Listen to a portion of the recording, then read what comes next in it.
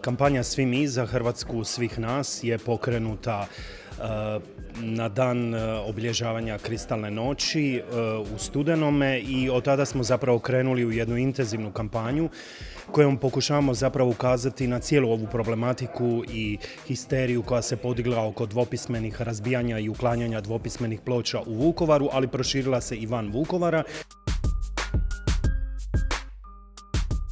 U apelu smo također istaknuli kako je temeljni problem Hrvatske činjenica da se nezadovoljstvo, strah od siromaštva i neizvjesne budućnosti uvijek uspijevaju vješto preusmjeriti na dežurnu manjinu. Jednom su to osobe istospolne orijentacije koje ugrožavaju instituciju braka, drugi put su to Srbi koji svojim govorom i pismom vrijeđaju osjećaje stradalnika, pa će onda biti krivi i Romi, pa zaposleni onima koji su bez posla i tako dalje.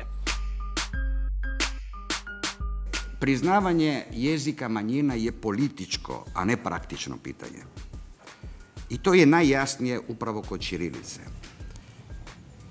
gdje ne govorimo o jeziku, već o identitetu u čistom obliku, jer jezik je jako sličan.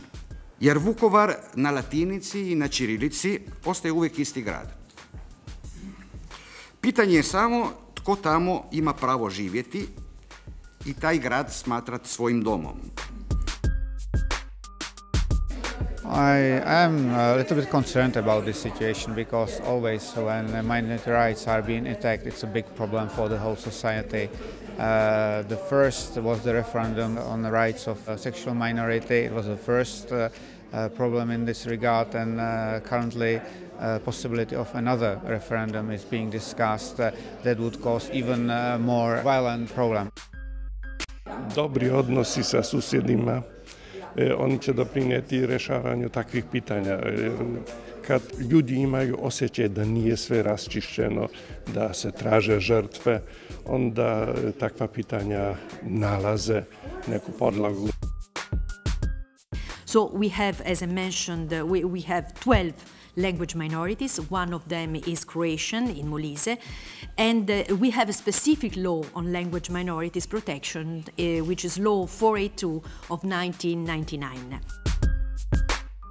The inscriptions and signs displaying locality and street names, names of villages, settlements, cities, shall, in addition to Hungarian wording and writing, also displayed in the traditional nationality names in the mother tongue of the nationality, when the ratio reaches 10% of the nationality. In case of the Croatian minority living in Hungary, this means more than 50 settlements. We are more than happy with the treatment of Czechs here in Croatia. They are really well-esteemed minority. They can enjoy all the rights they are entitled in Europe. They are really very well supported financially, even financially by the government of Croatia. So we are very, very happy about the treatment of Czechs. But on the other hand, we are concerned about possible consequences if this referendum is here and if the referendum succeeds, because it would limit the rights of the Czech community here in Croatia. Danas je u Vukovaru, i to želim posebno naglasiti, jako teško biti i Srbin i Hrvat.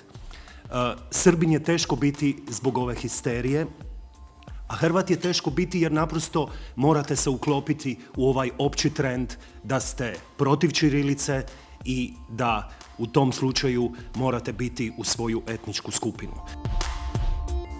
Sa izjednačavanjem ćirilice i topova, ćirilice i tenkova se zapravo želi ne samo jedno pismo, nego jedan civilizacijski, kulturološki prostor poistovjetiti sa nasiljem, s ratnim strahotama. Postupak koji naravno nalazimo na različitim mjestima u svijetu, ali teško da ga nalazimo 20 i nešto godina nakon rata.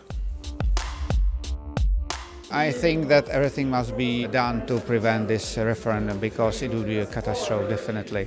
It's so strange to try to change rights of national minorities with a referendum.